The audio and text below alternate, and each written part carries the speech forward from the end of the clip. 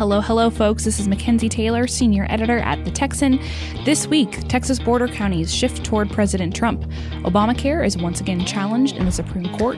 UT comes under fire for free speech violations. The scandal surrounding Attorney General Ken Paxton evolves. The Texas GOP chairman takes aim at the presumptive Texas House Speaker. El Paso businesses face a lockdown. Bill filing begins for the 87th legislative session. Polling got it wrong, and the Alamo is back in the news. Folks, thanks for sticking with us, and we'll catch you next week. Hey folks, Mackenzie Taylor here with Isaiah Mitchell, Brad Johnson, and Daniel Friend. Gentlemen, we are basically just in recovery mode from last week. That's kind of what it feels like. That is a fair assessment. Yes. Do you agree with that? Have you recovered from the general election coverage of last week? Yeah, man. Oh, Isaiah's on it. He's ready. That's impressive. You bounce back very quick because he's the youngest of us all. The rest of us are very old. I'm actually 22. Yes, as of yesterday. Yeah, as of Wednesday. Like the baby of the office. Yeah, that's right. Nothing but a chubby, tiny baby. A spring love chicken. good babies. Yeah. Is that a thing? A spring chicken? Yes. Yeah. Yes, Thank you. I just needed clarification because sometimes I mix my metaphors and don't get the right idiom. So congratulations. Thank you. I did well. Daniel, have you recovered? No, not at all. Yeah. Bradley, what about you? About halfway between those two. Yeah, there you go. A midway point. Cool. Well, on that note, let's start talking about some stuff. We'll cover some election, things this week, but mostly we have the news just keeps on going. So we'll go on with what's next. It hasn't stopped yet. I don't know that it plans to anytime soon. Daniel, we're going to start with you. As of last week, there were some surprising results here in Texas in terms of how counties, turned whether blue or red and the margins by which they did so. Walk us through perhaps the most notable of those changes. Yeah, so I think the thing that everyone is kind of looking at right now is the Rio Grande Valley and really all of the border counties up from, just east of El Paso down to the very south Texas, the Rio Grande Valley. All of those counties, historically, they've been very strongly Democrat, very supportive of local Democratic officials. Even if you go and look through all of the state house races in this past election, most of those state house districts along the border only had Democrats running. They didn't even have Republican opposition in most of them. Yeah. There were a few who did, and in those races, it is becoming more apparent that Republicans are actually gaining a little bit of a foothold in this region. And so, back in 2016, when you had the first presidential election with Donald Trump in it, you had some really strong opposition to Donald Trump then. So, if you look at, Starr County, for example, is the county that has swung the most. That's down in the South Texas region.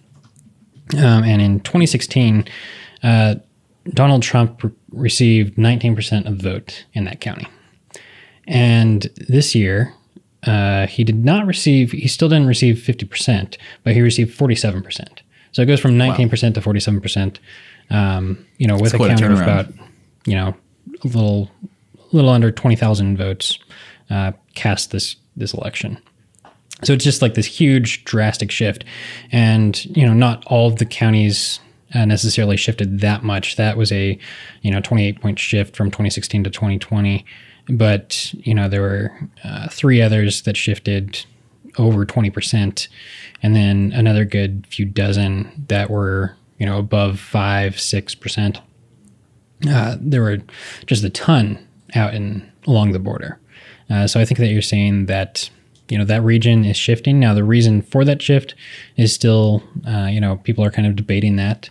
You have Democrats saying that they just weren't doing a lot of outreach out there, and this was just kind of a one-off thing where, people came out in support of the president, but they didn't necessarily. That doesn't necessarily mean that they're shifting toward the Republican Party.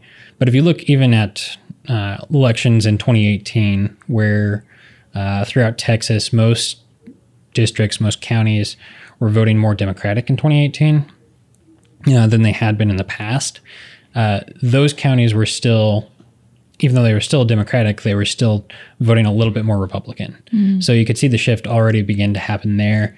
This year, it was just a whole lot more prominent, and it's kind of what everybody's talking about. And I believe something similar happened in Florida with Hispanic voters, and so people are kind of looking at that demographic and seeing if they're changing their leanings, their partisan leanings. And I'm sure part of that has to do with, just different political views, where I think Hispanics tend to be a lot more traditional and value those types of, social issues. So I think that could be one of the big reasons. Yeah, and we see even from a religious standpoint, there's a very deep religious vein in those southern Texas counties, and a lot of those, just like you were saying, those social issues are tied to that. And so in 2020, when the parties continue to, the divisive nature of the rhetoric being thrown around by both parties, particularly with the left continuing to go further and further to the left, it makes some sense that there would be a little bit of a shift there. I don't think any of us could have foreseen the severity of that shift, but regardless, it was very interesting. Well, Daniel, thank you for covering that for us. And y'all should really go and look at this article on our website. There are a plethora of maps color-coded with all sorts of wonderful statistics. So make sure to go check that out with the visual representation of the data as well. Bradley, I'm coming to you. This week, an oral argument is being heard in front of the Supreme Court, which is backlit by, one, the confirmation of a new Supreme Court justice, as well as the Attorney General here in Texas. He's at the forefront of a lot of this, and there's certainly scandal going on back home. So all sorts of drama and nuance surrounding this, but by and large, this argument relates to neither of those things. Walk us through what's going on. So this is the, by and large, fourth substantial challenge to Obamacare, the, of course, famous or infamous, depending on how you look at it, law that was passed during the first 2 years of the Obama administration. And, of course, with a united Democratic Congress and, the problems that have come from that are well documented. But this is, like I said, the fourth challenge. The first one was NFIB, I believe it was NFIB v. Sebelius. And that was the one that, famously or infamously, was upheld via the Commerce Clause. The Chief Justice John Roberts construed the mandate and the penalty therein as a tax. And NFIB, for those who don't know, the National Federation of Independent Businesses, it's a small business organization, right, that seeks to lobby or advocate on behalf of small businesses.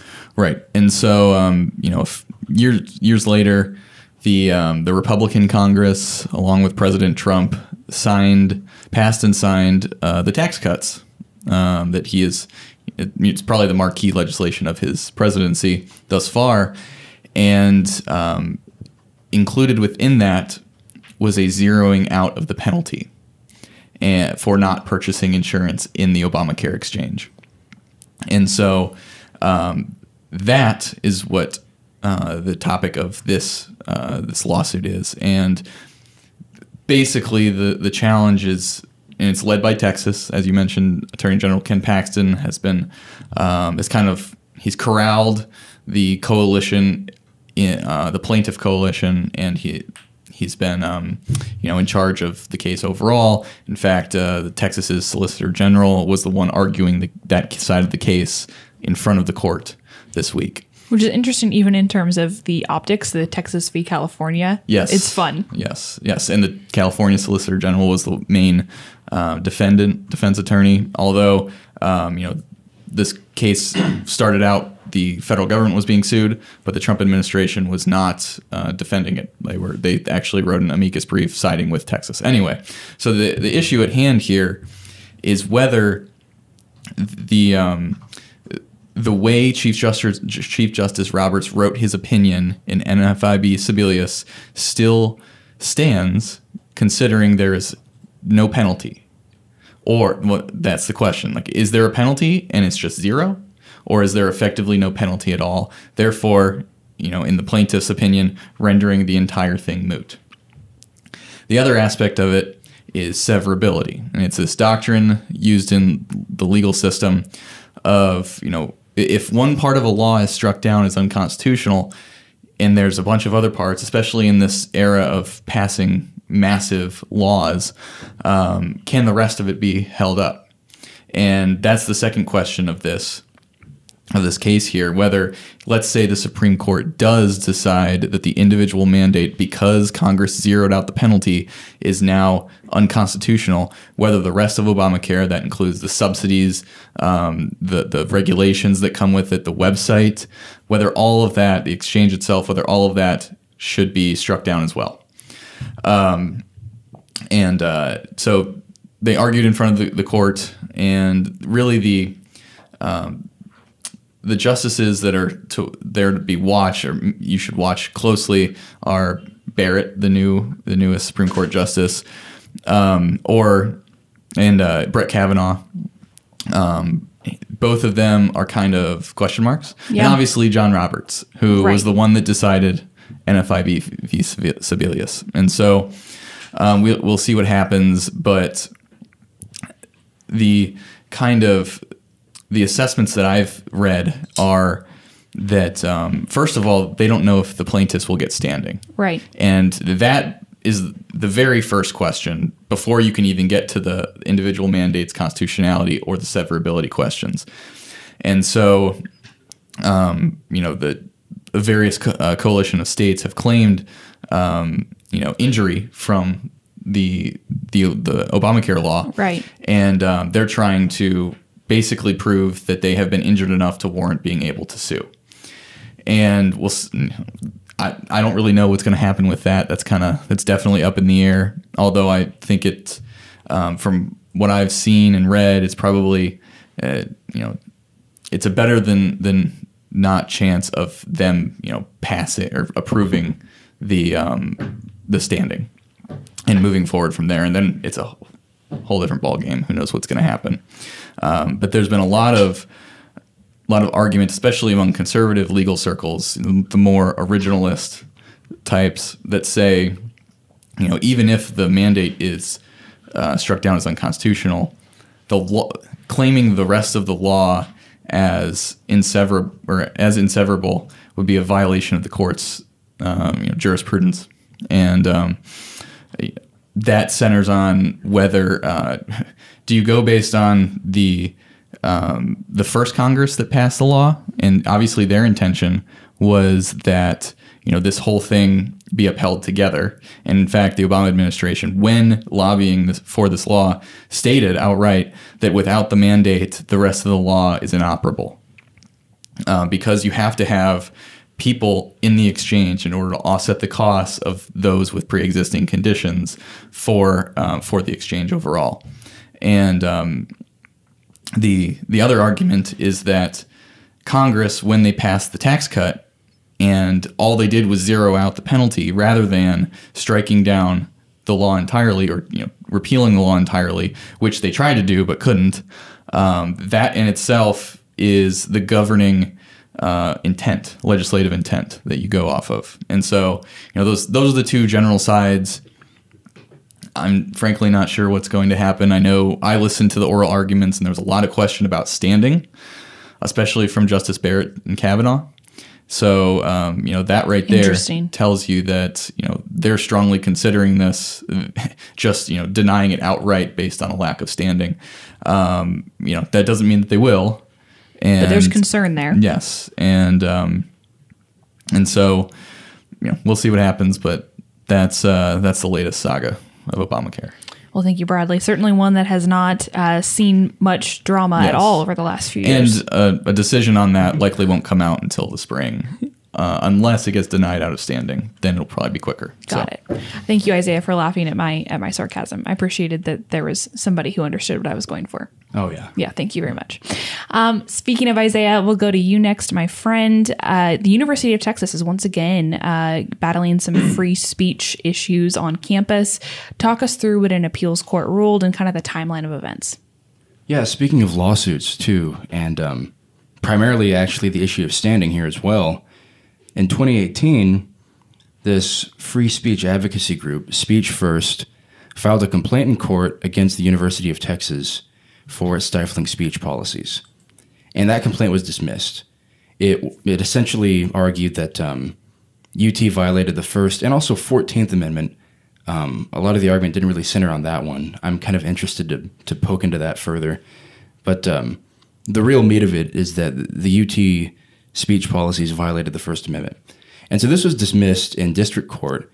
And in very late October, October 30th, a ruling at the Fifth Circuit Court of Appeals revived it. And this ruling vacated the lower court's judgment and held that the students represented by Speech First at UT had standing to sue. So, long story short, it was a major victory for Speech First at the Fifth Circuit Court of Appeals. And we'll go into the arguments involved because it's been going on for kind of a long time. Cases can go on a lot longer than 2 years, but enough court paper has built up to to kind of, it's a bit of an imposing mountain of arguments here. So we distilled it here in this mixed metaphor. Anyway, so in their original complaint, Speech First argued that UT had established these stifling rules and mechanisms to enforce them in a number of arenas. So it wasn't just, when you're walking around on campus or in class, but they had rules for when you're in the dormitory, when you're using the UT computers and things like that. And if it sounds confusing, that was kind of the basis of Speech First complaint, is that the rules are too vague, they're too broad, and they're omnipresent in a decentralized way that makes them kind of hard to pin down in court. And that came up a lot, especially at the end with the Fifth Circuit, and we'll get to that. So in their own words in the complaint, Speech First alleges, the University of Texas at Austin and its officials have created an elaborate investigatory and disciplinary apparatus to suppress, punish, and deter speech that other students deem offensive, biased, uncivil, or rude. All those adjectives are in quotes because they're taken from these rule books, of which there are four main ones. There is the institutional rules, which are more general and actually begin with what the Fifth Circuit called a paean to free speech. There's the acceptable use policy. That's the one that has to do with using university computers. There's the residence hall manual for behavior in the dorms. And then there's the hate and bias incidents policy, which also created this team called the Campus Climate Response Team. And their responsibility is to receive these anonymous tips about offensive language and investigate them and potentially take action on them. So those are kind of the four main rule books at hand. So Speech First failed at district court because it was ruled that they did not have standing to sue. The reason was that, according to UT, and factually so, under the institutional rules, students hadn't been disciplined for free speech at UT. So Greg Fenvis, whose name I'm almost certainly pronouncing wrong, and this year moved on to Emory University. He's not even at UT anymore, which is how long this case has gone on. He was the prime defendant, and he argued in his brief that UT has never actually resorted to enforcing these speech codes, so the students have never been punished, meaning that they don't have any injury, meaning that they can't sue. That's why they lost at the district court before they really even got going with the lawsuit. And so then it got bumped up to circuit court. But before we get to that, we'll do some justice to UT's rebuttal and their arguments. Like I said, first and foremost, Fenvis and the UT administration argued that they never actually enforced their speech rules, meaning, in other words, that the students in Speech First were never injured by these rules, and there was no injurious enforcement, so they didn't have standing to sue. So the judge, Lee Yeakel, who was himself actually a UT grad back in the day, found in his own words that Speech First fails to present sufficient evidence that its members intend to engage in speech proscribed by the language of the challenged university policies, nor does Speech First present sufficient evidence that its members' self-censorship is objectively reasonable, based on a credible threat of punishment under the university policies.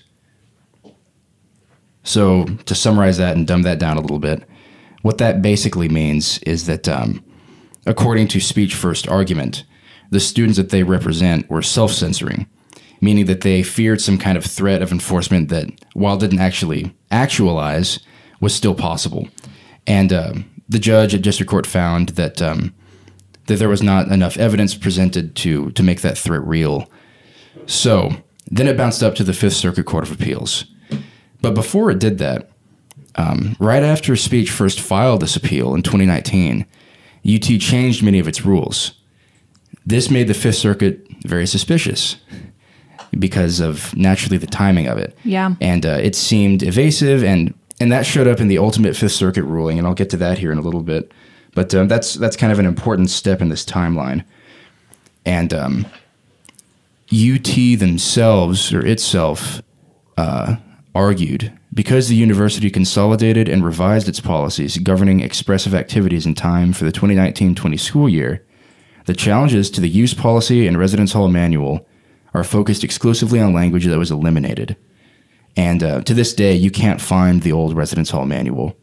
If you Google it, there's a link to it that appears that says 2017 to 2018. And when you click on it, it will only go as late as 2019 to 2020. Oh, wow. So, and that kind of evasiveness made the Fifth Circuit suspicious. So the big cheese, the final ruling, the Fifth Circuit ruled in favor of speech first. This only established that they had standing. So the lawsuit will still be going on, but this did establish that Speech First is able to sue and that the students they represent have incurred actual injury, in fact, through constitutional harm. So the ruling sides with Speech First on two major points. The students' complaints are not moot, and the students have standing to sue. So on the first one, like I pointed out, Fenves and the administration argued that their rule change rendered all of the students' objections no longer important. And the Fifth Circuit had a number of arguments as to why that was wrong in their ruling. First is that stopping a practice doesn't mean that the court can't rule on its legality. In terms of precedent and setting legal precedent for other colleges and direction for the future, the court is still able to rule on a practice even after it stops. Importantly, the court also noted that the same unchanged definition of harassment lived on in the hate and bias incidents policy. So all the rule changes took place kind of everywhere else in the acceptable use policy, the institutional rules and everything. But in the hate and bias incidents policy, which the Fifth Circuit found to almost be the most objectionable of all these rules, there was the same unaltered definition of harassment. So Fenves was still defending the original policies in court, and that was still the center of the debate. When it came to standing, Speech First had to meet a number of standards to prove that they had actually found injury. And ultimately, spoiler alert, the court found that chilling the plaintiff's speech does count as constitutional harm, and that counts as injury. So a lot of this comes from the fact that UT's rules are vague, and the other kinds of punishment are still punishment, even if the university doesn't call them student discipline. So Fenves and the administration argued that they've never actually disciplined students under the institutional rules. But, for example, in the residence hall manual, there are a number of actions of recourse that can be taken against students who don't abide by these speech policies, which are largely based on standards of offense to others. So if somebody reports that somebody else does something or says something offensive, that can count as harassment, and there is still punishment that takes place that is not technically called student discipline by the university. And on top of that, to circle back to the campus climate response team, they have been called into action countless times involving hundreds of events since 2012. So the labels of student discipline came into question here, but the court ultimately found that calling the campus climate response team into action to investigate somebody for alleged harassment and these other courses of action in the dorms and on computers, these all counted as punishment. They also noted if there's not going to be any enforcement, then why have the policies at all? Yeah. And the obvious answer is that the policy does cause self-censorship among the students. So that's as short as a summary I can make it. You can go into that more. It goes into a lot of other court precedent from University of Michigan, actually, Brad, and some other schools, And we link all these documents on the article, so go ahead and check them out. Awesome. Isaiah, thank you for covering something that is so nuanced and explaining it in such layman's terms for myself and our readers. That was very, very well done. Daniel, I'm coming to you next. We briefly spoke about Attorney General Ken Paxton's woes. You wrote a piece last Friday that walked through a timeline of events. Tell us a little bit about what's new in the scandal and essentially what's happened up to this point. Mm-hmm. So if you go to our website, you can find the timeline. The article is a timeline of the criminal allegations against Attorney General Ken Paxton. If you haven't been following us for very long, if you're new to Texas politics, this scandal has kind of come up in the past month at the beginning of October. 7 of the top senior aides in the Attorney General's office raised allegations of bribery and abuse of office and different things against Attorney General Ken Paxton. And so there's been a lot of stuff that it's unclear what's going on. So there's a lot of questions that have been raised since that kind of came out. So we've been looking into that and compiled a timeline of the different events that have happened, dating back to as late as October of 2018, up to, the past week. Now the allegations centered around Ken Paxton's relationship with Nate Paul, an Austin real estate developer. And so, this isn't someone whose name comes up quite frequently in politics. He's donated some to politicians, but not a whole lot to be, widely known in political circles necessarily. But he donated to Ken Paxton in 2018, $25,000, and he's had some sort of a relationship with Paxton since then. And so the senior aides kind of raised allegations centered around Paxton's relationship with Nate Paul. And so there's a lot going on here. Back in last year, Nate Paul's offices and home were raided by the FBI. And then Paul turned around this year and kind of started pursuing an investigation against the FBI and different federal and state law enforcement officials. I believe in relation to the raid, but I'm not necessarily positive about that. There's, like I said, a lot going on here. So Paul filed a request with the Travis County District Attorney's Office to investigate the FBI after this raid. And then that was referred to the Texas Attorney General's Office because at that time, the Travis County District Attorney didn't have the resources to do it. And while they would normally refer an investigation like that to the Texas Department of Public Safety, the Texas Rangers, or even the FBI, since officials in those offices were the ones being questioned about, they referred it to the Attorney General's Office. And so the Attorney General's Office then began this investigation kind of on behalf of Nate Paul and his allegations that he's bringing about against these authorities. And then that's kind of when, questions started getting raised. And then on September 30th was when the senior aides reported the problem that they saw.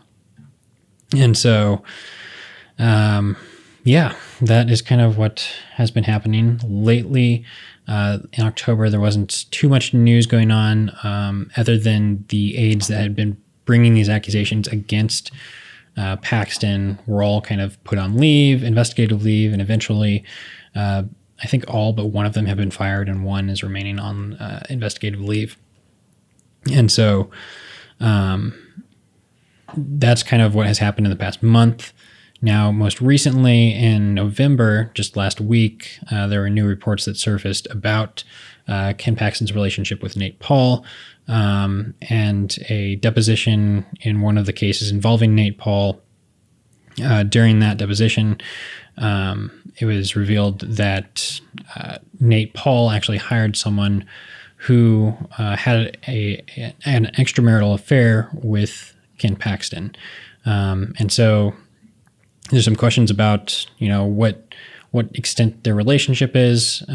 Nate Paul denied that was a favor in any way to Paxton, but apparently he said that it was Paxton's recommendation to hire her. And so there's some more questions surrounding about that. And there's just lots of questions. Yes, I feel like the more information we know, the more questions we have, and the information don't that is released doesn't necessarily answer any of the questions that we have. Bribery, abuse of office, what exactly does that look like? And we still don't know at this point. So Daniel, thank you for covering that for us and, demystifying a lot of that craziness that's been going on there. Bradley, I'm coming to you. Talking if about, you must. To speak plainly, there has been some drama this week. More Intra-GOP drama? No. I know. Wow. News is a lot of drama sometimes, but walk us through the chairman of the Republican Party of Texas and the presumptive speaker, presumptive Texas House Speaker, and some of the, conflict that's gone on there this week. Yeah. So, last week, day after the election, Representative Dade Phelan, he announced that he had the support to become the next Speaker of the House. And obviously that vacancy is there because Representative Dennis Bonnen, soon to be former Speaker Dennis Bonnen, decided not to run for re-election because of the Empower Texans recording. Why, Brad? I've restated that like a million different times in stories, and I'm losing the ability to try and say it in a different way. That's how I felt last. I get it. Yes. I totally get it. But anyway, so he is like you said, he's the presumptive speaker.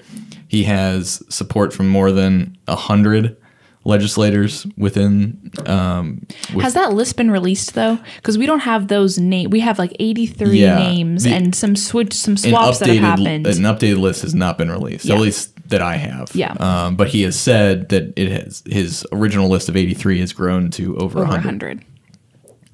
So taking him at his word, he easily has the support. He did with the 83. You need 76. Exactly. Yeah. And he's only built upon that, at least according to him. And so that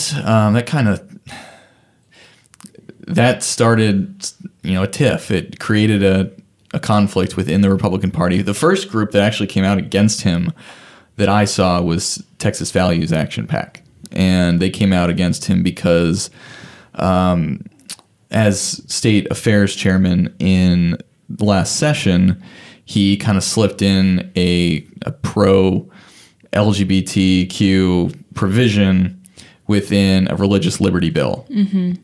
And so obviously that's their big issue. They did not like that. They opposed him right off the bat as soon as he announced. Right. But that has it has snowballed somewhat. It brings in now Texas GOP chairman Allen West. And he indicated, I think it was after he announced, he indicated his opposition. Now, it wasn't as pointed as it was this week at Phelan himself. It was more of the process, the backdoor, smoke-filled room nature of the... Insert your adjective that Allen West used. And he's saying that because the Republican caucus, in one way or another, has been meeting for the last, month with different groups of legislators, whether some were invited, not all of them, or the entire caucus was invited. Mm-hmm. And West's objection up to this point was when a particular sect of the caucus would just be invited to a meeting. Yes. And then since Phelan announced, he has also been critical of the fact that Phelan has a lot of Democrats on his support list. And that led to this week where the chairman sent out an email and basically planted firmly against Phelan, saying the Republican Party of Texas will not support nor accept State Rep. Dade Phelan as Speaker of the Texas House. He continued, said, Texas does not need a Republican political traitor, and that is reference to both having support from Democrats and that LGBT provision that he snuck into a bill. Not at a time when the two diverging philosophies of governance are this lucid. And so that sparked quite a response from various members of the legislature. They came out defending their guy, basically, and everyone that came out for or in defense of Phelan here, I believe, was on his list of support, which makes sense, right? And so there was State Rep. Jeff Leach. He criticized West, calling Representative Phelan a traitor is petulant and patently untrue. Lyle Larson of San Antonio also came out in support, as did James White. And so it kind of, it culminated in this, in the grand scheme of things, a small group of representatives, hitting back at the sitting GOP chair. But it's not a small thing. First of all, the fact that the GOP chairman is wading into this. Yeah. Whereas, James Dickey, the previous chairman, kind of kept his hands out of it. Mm-hmm. And especially in the last session, he did not really interject and criticize his own elected officials. Whereas West is, not only is he criticizing, but he's joining lawsuits against. He joined a lawsuit against Governor Abbott. Yeah. As did Agriculture Commissioner Sid Miller. And so West has not been shy at all about this.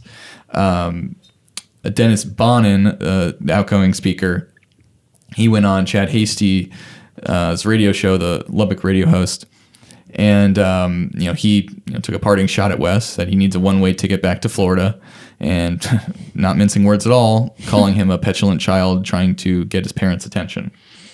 Dennis Bonnen has not been known as one to mince words. No, and he does not shy away from conflict whatsoever. So that's where things stand with this. Alan West was supposed to be on Hasty's radio show today. This is Thursday. There was a scheduling conflict, so I have no update there. He'll probably be on tomorrow, and so by the time this podcast is out, he will have probably responded in kind to Dennis Bonnen. So it's unfolding. We'll see what happens. Phelan has kind of kept himself out of it. He's let his supporters kind of do the talking, and I think that's to be expected. He's not going to jump in where he doesn't feel he needs to, right? Especially when he has other people to defend him. And I think it's pretty obvious that Alan West is going to continue criticizing where he sees issues, right? And that will likely continue into the session.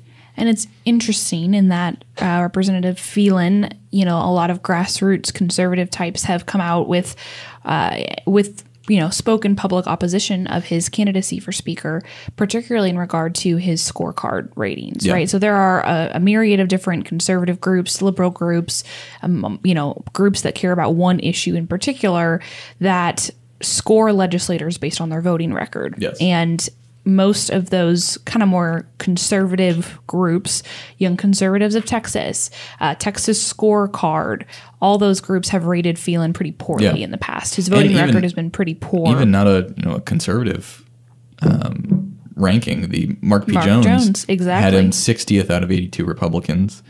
Another one that I polled was Club for Growth, and they gave him a 59 out of 100 score, and that placed him tied for 48th.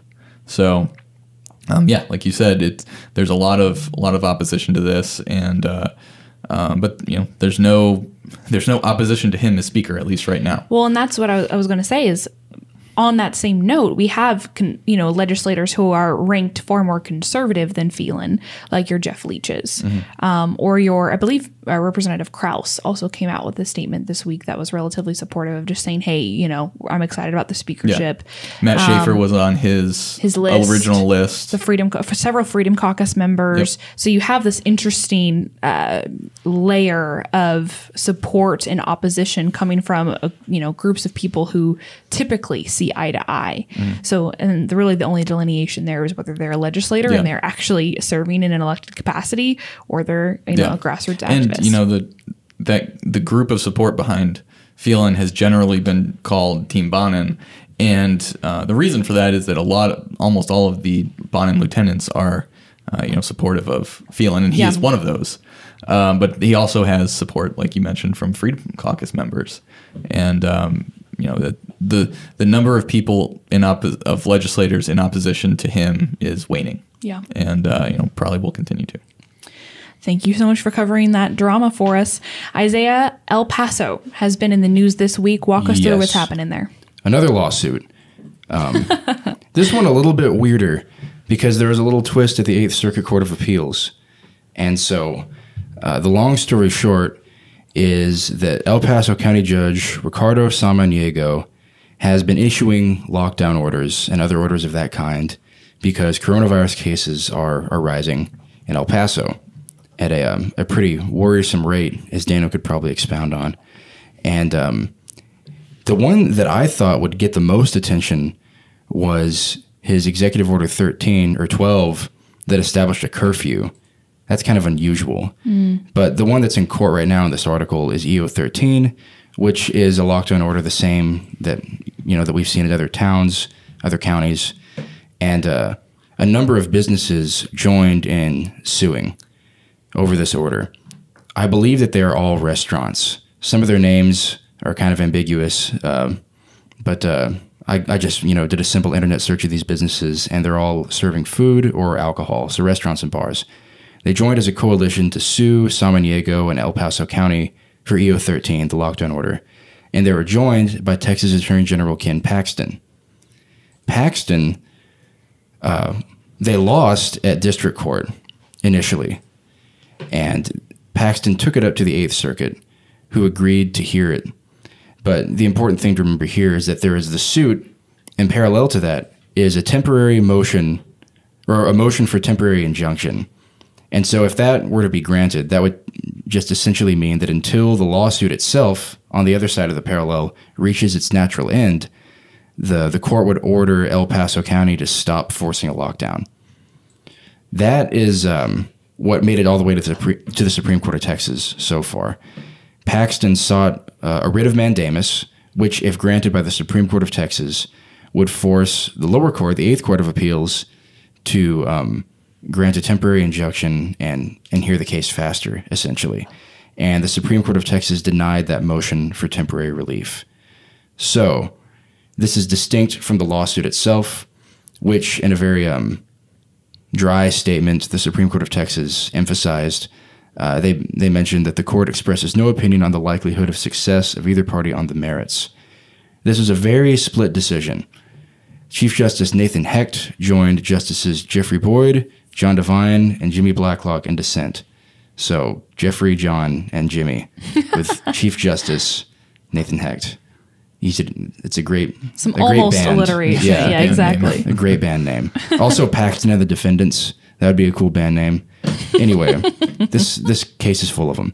But the funny thing is, when I was researching this case, I looked up how long the order lasts, and originally it was 14 days.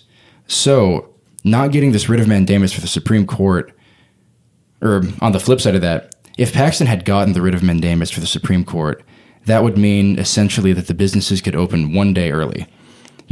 Since this order was issued back on, I think, October 30th, and 14 days from then is, by the time this podcast comes out, like today, yesterday was the 12th by the time this podcast comes out, and that is the date that the Eighth Circuit agreed to make a decision on temporary relief.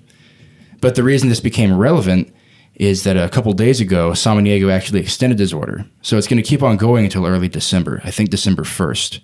So the case is still relevant, the lawsuit is still relevant, and the motion for temporary injunction is still relevant. We don't have, I just checked this morning, the Eighth Circuit has not yet released any kind of documentation or decision on that yet. By the time this podcast comes out, who knows? We'll probably update the article with that. But that is the long and short of it. I like it. Thank you, Zay, for covering that for us. Daniel, one of the fun things that happened this week, and by fun thing, I mean, I think it's fun. Bill filing started for the 87th legislative session this last Monday. You zeroed in specifically on bills relating to the Second Amendment and what has been filed thus far. Walk us through the proposals. Yes. So as you can expect, the gun bills that have been filed, there's been a lot from Democrats and a lot fewer from Republicans. But they are kind of divided along partisan lines, how you would expect, where Republicans are making proposals to kind of bolster the Second Amendment and defend Second Amendment rights, and Democrats are more making proposals to increase gun control. So some of the noteworthy bills brought forward from Republicans include one from Representative Steve Toth in the Woodlands, which is the Texas Firearm Protection Act. And if you are familiar at all with the Second Amendment sanctuaries that we kind of covered really at the toward the end of last year was when they were coming out in full force, where counties were coming out and saying, if there's an unconstitutional gun law that's passed by the state or federal government, we're not going to enforce that. And so what Toth's bill would do, and this was actually, first Greg Abbott, when he was Attorney General back in 2013, helped draft the first version of this bill. A throwback. So yeah, quite a ways back, different time period. But you also had, you had a Democratic president right then, President Obama, and people were concerned about gun control then as well. And so that was kind of why it was brought forward then. And now with President Trump being projected to lose to former Vice President Joe Biden in the presidential election, people are concerned about gun control proposals again. Of course, because of the things that Biden has said, including saying that he was going to put Beto O'Rourke in charge of like the gun control issue. And I think everybody is familiar where O'Rourke stands on that.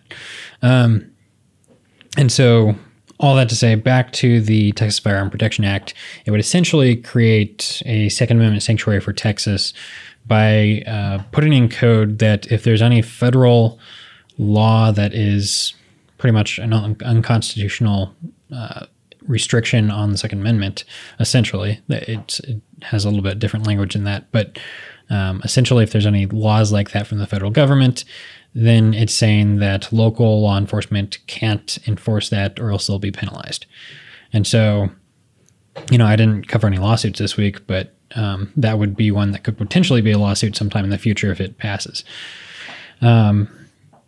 Another one from a Republican, Drew Springer, who of course is running in the Senate District 30 race against Shelley Luther in a runoff that's scheduled for December 19th.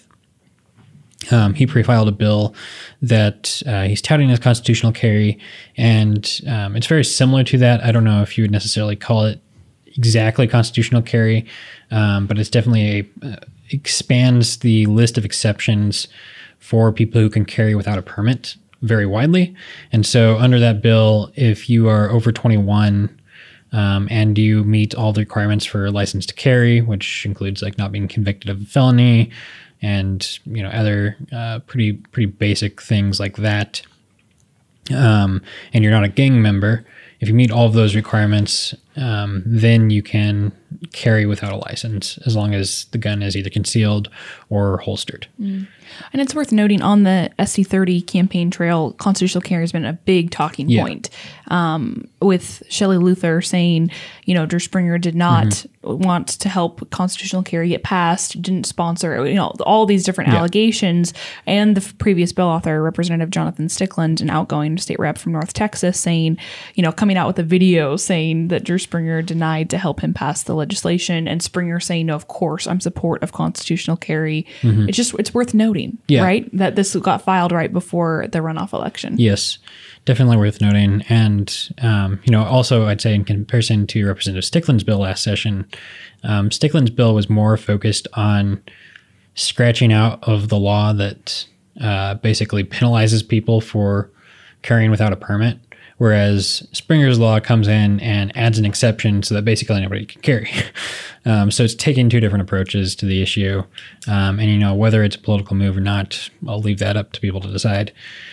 Springer also did something in a piece that I'm going to put out here in the next couple hours, something similar, another constitutional amendment that would strip the ability of the governor under emergency code, declaring a disaster, to regulate, restrict the sale and disbursement of, among other things, firearms, also alcohol and ammunition. And so he's, to that end, he's really trying to show, at least project what he thinks voters want him to be supportive of. Yeah. And on that same subject, Representatives Valerie Swanson and Briscoe Cain, both Republicans, also filed similar bills on that subject to basically, if there is a disaster declaration, strip away the governor's powers to regulate firearms and ammunition, which, earlier this year when that was kind of the debate, can gun stores be closed in this pandemic?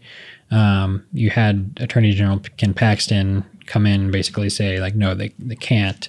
But under the state code, they sort of can, because the governor has the power to regulate firearms and ammunition during a disaster declaration. I need to correct myself. I was thinking of Briscoe Cain's legislation that you just mentioned. Okay.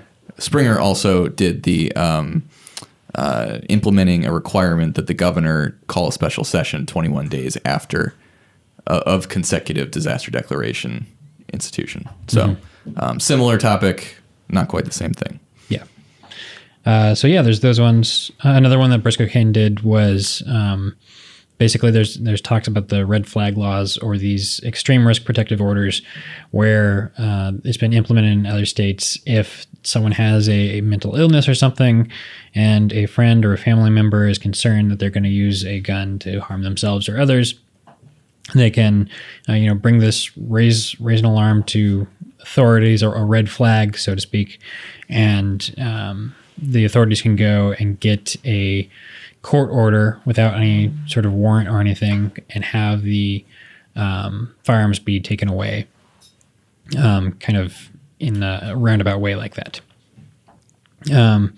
And then as far as the Democratic proposals, there's a lot of those. A lot of them were filed by Terry Meza, who is, filing everything from, things that would create extreme risk protection orders, to things that would ban so-called assault weapons, to expanding background checks. And a lot of these policies were things that the House Democratic Caucus brought up in a press conference last year after the mass shootings in El Paso and Odessa and Midland. They brought up 5 policies that they wanted to see enacted. Some of them weren't quite as extreme as banning all guns. Like I think some of these more progressive members have filed bills more towards that end. But their 5 policies that they have had were for red flag laws, expanding background checks, banning the sale of high capacity magazines, limit the open carry of semi-automatic long guns, and require stolen guns to be reported to law enforcement. Now, of those, especially looking at the first 2, the red flag laws and the expanded background checks, in the Republican Party, there's been talk about kind of accepting both of those. Now, at the state level, Lieutenant Governor Dan Patrick has pushed back against red flag laws, while at the same time, he's kind of come out and say that he wants to see these expanded background checks, which would, in order to expand background checks, under state law, if you're a federal firearms dealer, if that's what you do for a living, if you're a business that sells firearms regularly, you have to do background checks for anybody except for those who have a license to carry and have already gone through a background check. So expanding them would expand them to individual persons transacting. If you want to, a friend sell a firearm to another friend, then they want to create some kind of a way to have a background check there. Which, some states have done that. I don't know how you can necessarily enforce that, but that's an entirely different conversation. But all that to say, Lieutenant Governor Dan Patrick, who's going to be presiding over the state Senate this session, he's pushed back against red flag laws, and I expect that would probably continue this session. But he's also been supportive of expanding background checks, so we'll see what happens there. I like it. Well, Daniel, thanks for covering that for us. Certainly something that a lot of our readers care about. Bradley, we're coming to you. Post-election, a lot of the vitriol and anger, from the right particularly, was aimed at the polling, the pre-election polling. Walk us through a little bit of what we saw on a national and a state level and the differences between those, predictions and the results. Well, by and large, it was abysmal. In multiple places, there were polls that showed President Trump down by massive margins. In Wisconsin, I think one was 17%, and he lost it, but narrowly, very, very narrowly. That did happen, not quite to that extent, but somewhat in Texas. We saw the polls, especially from national outfits, projecting a tie between Biden and Trump. Even a few of them had Biden ahead. And in the end, Trump won by 5.8%. Now, I think it's important to note that, that's down from his 9-point margin 4 years ago. And it's down even further from Mitt Romney's almost 15-point margin in 2012. But that notwithstanding, the polling was way off. And, I averaged some of these places out to see which ones were more accurate than others. Of the national ones, Quinnipiac had Trump at a plus 0.2% throughout the race. And how I did that was I averaged all of their polling results that they had. And, compare that to the 5.8 margin that he won by. Emerson was pretty close to that at 0.75%. UMass Lowell was at 2.5%. And Rasmussen was, probably the closest of the national ones that had him at plus 7%. Now, on the local level, they were much more accurate. For example, the University of Texas and Texas Tribune's polls averaged out to 5.25%. And so, that's pretty dang close. The University of Houston's poll in the middle of October, they only did one, but that was at Trump plus 5.3%. However, the Dallas Morning News was, on par with Quinnipiac and Emerson. They had, or actually it was worse. They had Biden at an average of plus 0.5%, and that was a constant theme. Another thing I did was I averaged all of the national results, the national outfits results, and the local outfits results. And locally, the average was about plus 2.5%. Now, when you remove the Dallas Morning News polls as outliers, which they are, Trump was at plus 0.25%, much closer to the actual margin. So all in all, that's a lot of numbers to throw at you, but the long and short of it is national polling outfits were abysmal by and large. There were a few examples here and there that were pretty close. Local were much more accurate, although the one that got it wrong the most out of any other was the Dallas Morning News, a local institution. Well done, the Dallas Morning News. Well done. Well, Brad, thanks for covering that for us and ensuring our readers can kind of cut through all that. And thank you for being so nerdy about it. We appreciate you nerding out about these numbers. Isaiah, we're coming to you. The Alamo has been something you've covered a lot for us. Walk us through a little bit of the developments this week. That'll be easy because there are not many. Today, meaning the day that we recorded this, I had to interrupt my viewing of the city council briefing on the Alamo project to record this podcast.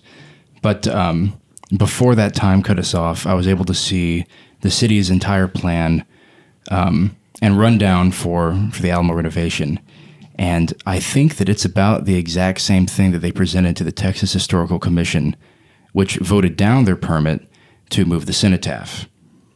So they even had a whole section emphasizing that the move of the cenotaph is of the utmost necessity to continue with the rest of the plan. And we can get into, you can look at some of those arguments for and against that in our previous article. The meeting was on September 22nd. Our article was published on September 23rd. And there's a lot of back and forth there between the commissioners and the city with some good authoritative arguments there. The problem is that on that meeting in late September, the Texas Historical Commission, as I mentioned, denied the permit to move the cenotaph because that was really the only unpopular part of the plan. Yeah. Aside from a lot of suggestions from City Council member Roberto Trevino. He's got some suggestions that are not quite so popular, but they tend to distance themselves from that in the rest of the leadership of the Alamo renovation plan. For the most part, they have not tinkered with their plan really at all, according to the meeting that I saw today. After I left, city council members had started to question city manager Lori Houston, or project manager Lori Houston, on that, and city manager Eric Walsh. And again, like I mentioned, despite being denied the permit for the cenotaph move, that is still being set up as the first domino of this plan that has pretty much been stalled for 5 to 7 years, depending on where you put the beginning measurement. Yeah. Well, thank you for keeping us posted on that. Definitely something, again, that a lot of our readers sincerely care about. Gentlemen, this is, let's do an actual fun topic this week. I know Isaiah previously, for good Thank reason, goodness. has had, a little bit of hesitation about the qualifications of our previous fun topics, being that they were political and things we were covering. So let's have some fun. Questionably fun. And this is a Daniel original. Daniel came up with this idea. If you could time travel, I kind of regret it now. Why do you regret it? Because I couldn't think of anything. Okay. Dude, this is your idea. Exactly. Hey, you did it. You did it to us, my friend. If you guys could time travel to one point in history, please tell us what time period that would be. I always thought the Middle Ages would be pretty cool because Really? I like studying that stuff for my major in college. Like Holly will like that. Yeah, she would dig that. I always liked Geoffrey Chaucer. I love Beowulf. That's one of my favorite poems. And those guys are pretty cool. So I always thought that'd be pretty sweet. Back to Middle Ages. Interesting. There's a lot of inconvenience that comes with the Middle Ages. It's a lot of real disease, a lot of grime, Just a lot of like batting cats against your rug in front of the house. So that that surprises me a little bit. But I understand having to cut the down allure. trees with herrings. It can't be done. No. Yeah, you can't do it. Mac has no idea what we're talking about. I don't know what you're talking about. Okay. Bradley, what about you? I would not go back to the Middle Ages because of the squalor that everyone lives in. For such there. a Monty Python fan, I'm surprised you wouldn't just go back to, That's actually what we were referencing. Some lovely muck back there. Yeah, wow. Interesting. This filth over here is wonderful. Some lovely filth.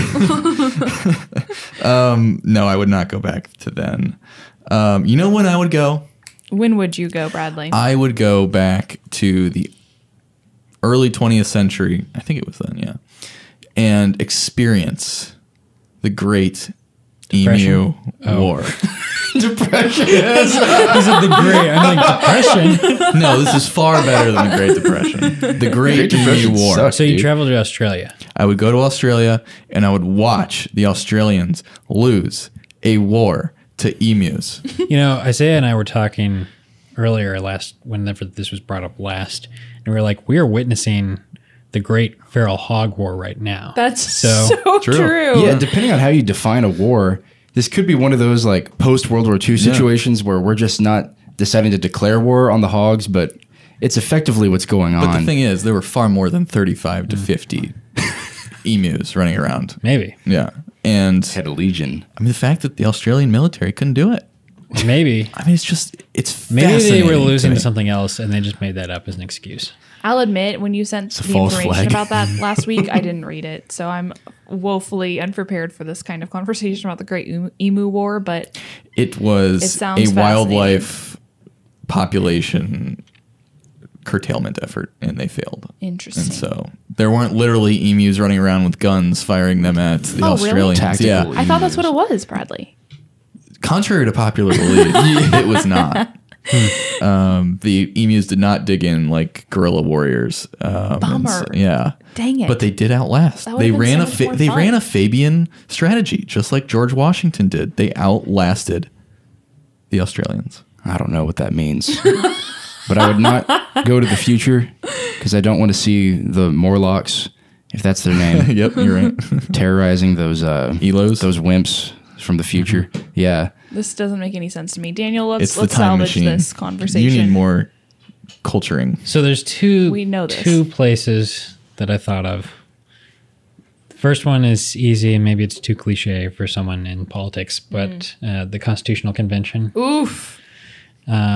That would be fun to go back there and see if I could, break into the hall while they're trying to keep everything Just secret. walk and say, "Hey, I'm a Crash it. reporter, freedom of the press." You're like, I know about Madison's plan. Hey, You could just prophesy all Yeah. of what was going to happen. right. So that would be fun. Or I could learn Russian and go back to the Russian Revolution in 1917. I think that would be Wow. really interesting. That's a Two really fun very live out different animal farms. Yeah, very different. Very, very different. That's why. But it would be cool to compare them. Yeah. So you'd want to do both. Maybe. Yeah. Okay. I mean, time wise, you could do both. Yeah, if I Yeah. had a time machine. If you had a time machine. yeah. I'm not saying that I do, but yeah. But I am neither confirming. I'd probably go, this is very cliche as well. I think I'd want to go post World War II and just watch America start to really get its economic feet under it post all that insanity. But I also... So you're taking the easy way out. Is that... You're going in an economic boom. Yeah, 100%. Not in any strife. No. Okay. I mean, I'm not going to go live in some Hoovervilles. That's not really what I'm wanting to do. Oh. But if that Well, floats you your boat... can get a glimpse of that here in Austin. That's true. That's true. The other thought would be Roaring 20s right before the Great Depression. You just want to be there when Calvin Coolidge is president. That's exactly what I Okay. want. Yes, that's exactly. That was my next sentence, and you stole it from me. But I stole your thunder. you truly did. But anyway, those would probably be my two time periods. Well, gentlemen, and I'll say they're close enough to the future where you still have, running water. There's still some luxuries there of the 20th century that are a little Indoor plumbing, Is that sanitation. It's a Monty Python reference. okay? It's the life of Brian. Okay, gentlemen. Anything to any wise words to end our podcast with, or to leave our readers pondering? I mentioned this earlier in a private message to Brad. I'm neither silly nor a goose. Those are my wise words. If you become a radio host, that's got to be your sign off for everything. For every show. That is wonderful. Folks, thank you for sticking with us on this hour-long podcast. We appreciate you, and we'll catch you next week. Thank you all so much for listening. If you've been enjoying our podcast, it would be awesome if you would review us on iTunes. And if there's a guest you'd love to hear on our show, give us a shout on Twitter. Tweet at the Texan News. We're so proud to have you standing with us as we seek to provide real journalism in an age of disinformation. We're paid for exclusively by readers like you, so it's important we all do our part to support the Texan by subscribing and telling your friends about us. God bless you, and God bless Texas.